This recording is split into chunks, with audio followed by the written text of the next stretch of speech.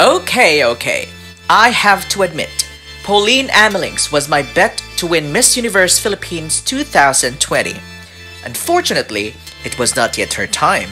I believe this gorgeous and very outspoken Boholana will someday have the chance to represent our country in the future. She has a lot of potential to make it big on the world stage. Now, do you know that our Miss Universe Philippines 2019, Gazini Ganados, lost to her in a local pageant? Interesting, right? Well, I'm gonna tell you more interesting stuff about Pauline Amelinckx, so you better sit tight and watch till the end. And of course, don't forget to like this video, click subscribe and hit that bell button to get updated. This is GU2.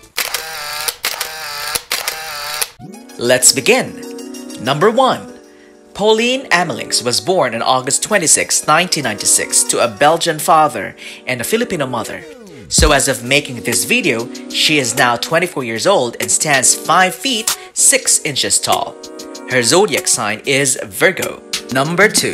She graduated from Cebu Doctors University in Mandaue City with a degree in international studies.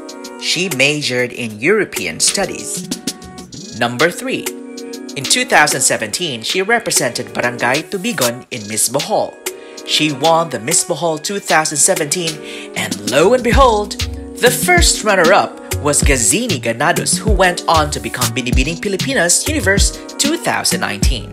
She competed in the Mutya ng Pilipinas on September 16, 2018, of which she won the title as Mutya ng Pilipinas Global Beauty Queen 2018. She was supposed to represent the Philippines to Miss Global Beauty Queen, which would have been her first international beauty pageant, but it was cancelled due to the tension in the Middle East at that time. Number 5. In 2019, she was appointed as an ambassador of Yellow Boat Hope, a foundation that works at improving children's access to education. And this brings us to number 6, because through this foundation, Pauline launched a campaign called Hope in a Box during the COVID-19 lockdown.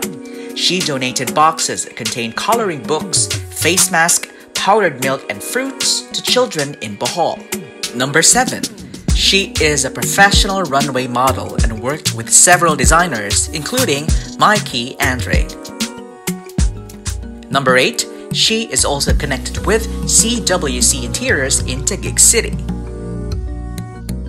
Number 9. She is an advocate for the use of art in helping raise awareness to environmental protection among children. One of the many ways of her expressing this advocacy is through Doodle Art. Doodle Art is a fun way to draw beautiful and original designs with cute and childlike characters or random and abstract patterns.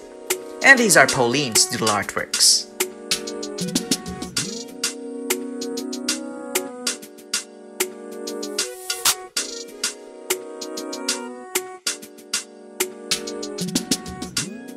And number 10 was the video that circulated online, which melted the hearts of everyone. I even got teary-eyed while I was watching it.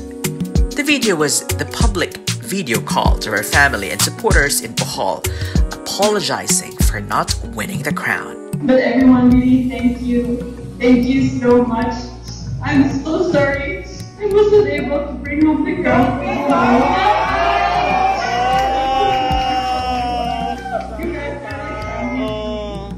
And I could not have done this without you. Pal, Pal, here are your parents. Would like to talk to you. It's finished na. I love you so much. Winner mo ka ba mo? Yeah. Mute. We love you, Pauline!